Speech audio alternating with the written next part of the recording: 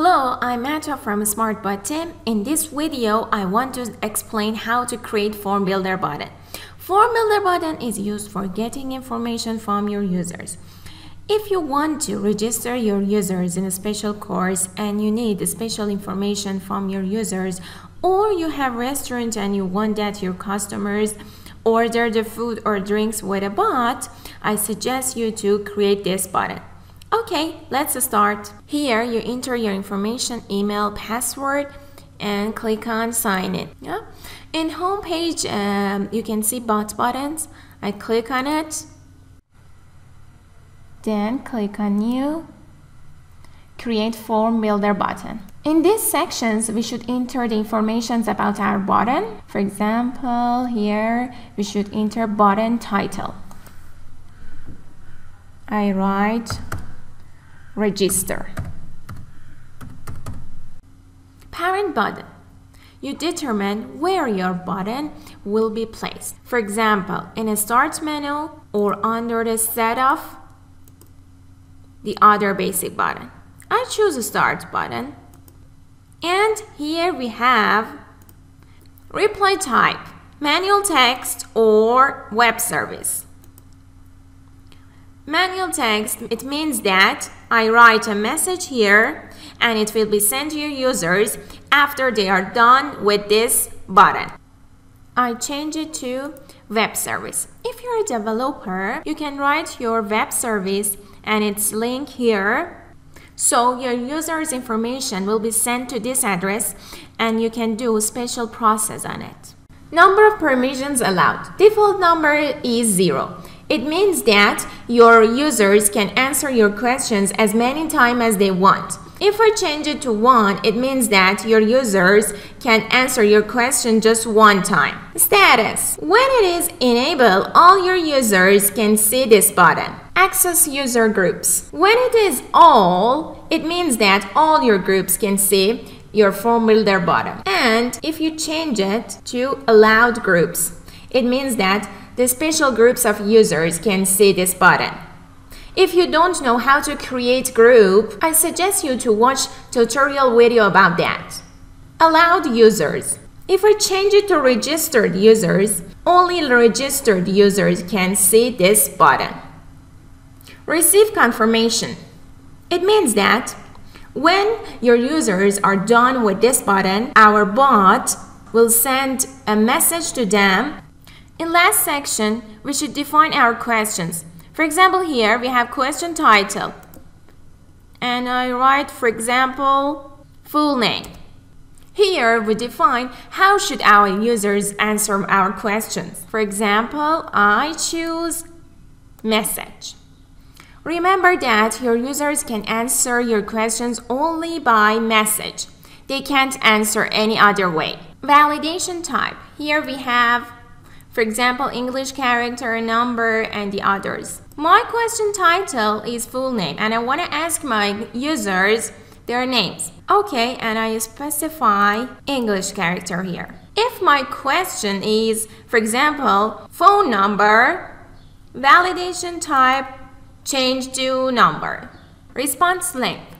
Here we specify the length of the answers. For example, 1 character, 2, 3, 4, 5.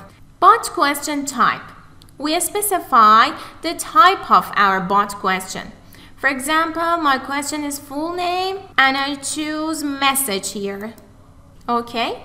Here we add button content. My next question is course title, user response type message, validation type English character, bot question type message, and I type here my question. Please select the course you need. Here I add some course here like PHP, Android, C++, and click on add button content. And my third question title is, for example, passport. User response type photo. I choose photo here. Bot question type is mess. And I write here, please send your passport photo. Add button content. Question title. For my last question, I choose a title like photo. User response type. I select all. It means that your users can answer via photo, message, or any type they want. Bot question type, message, and bot question. Please send you the photo of yourself. I define a button here. I don't have photo, and I add button content. When your users don't have photo, they can click on I don't have photo. Okay, my question's finished. Open your Telegram and go to your bot, write a /start. Now you can see my buttons and training course. I click on training course. What is your name? Example Sarah. Please enter the course unit, PHP. Please send your passport photo. Here you can import your photos. We don't need caption. Send. Please send the photo of yourself.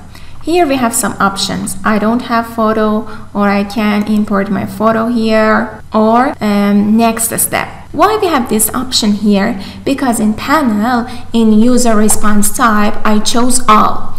It allows to your users to skip this question. Here I received information confirm, and my information is correct. I click on yes, and thanks for answering. Finally, if you want to edit our buttons, we should click on bot buttons.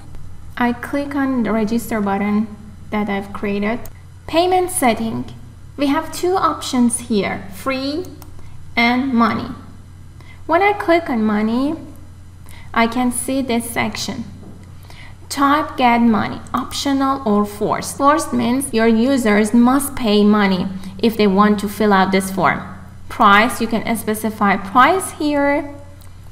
And merchant ID, you can enter your merchant ID here. Other setting, button size, small size and large size. It's better to change it to small size.